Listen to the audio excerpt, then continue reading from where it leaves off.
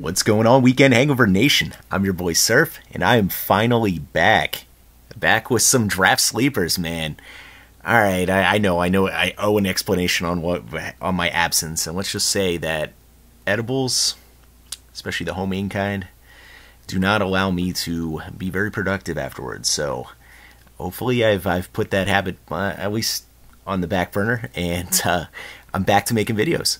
So okay, guys, I'm here with some draft sleepers, and today I'm talking about Jaelon Darden.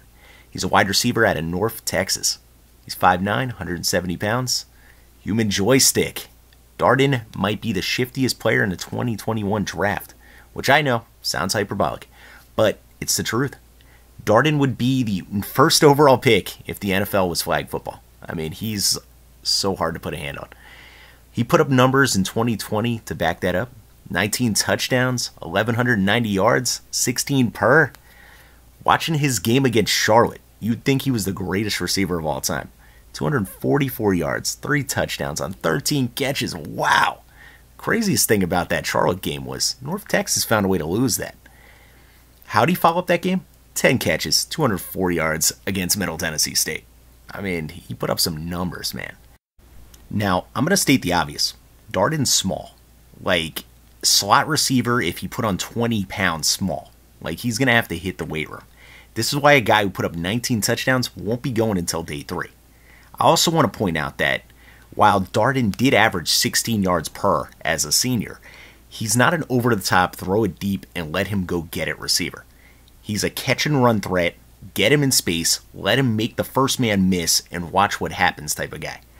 And he's fantastic at that, so, you know what I mean? At least he knows his role. Where would I like to see Darden go?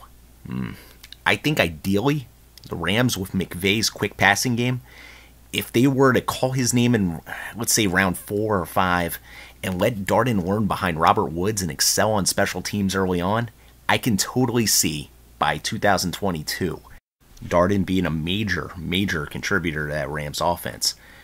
Pre-snap movement, man, he's like a better Tavon Austin, I guess. Which I guess doesn't say much, but he's really electric with the ball. So, all right, guys, look out for Jaelon Darden when it comes to 2021 draft. All right, so this has been another Weekend Hangover production. I'm your boy Surf. Hit us up a like, comment, subscribe, all that good YouTube stuff, and I'm going to try my best to stay away from those edibles. At least cut back a little bit, because, man, woof, they're real. All right, guys, catch you guys later. Peace.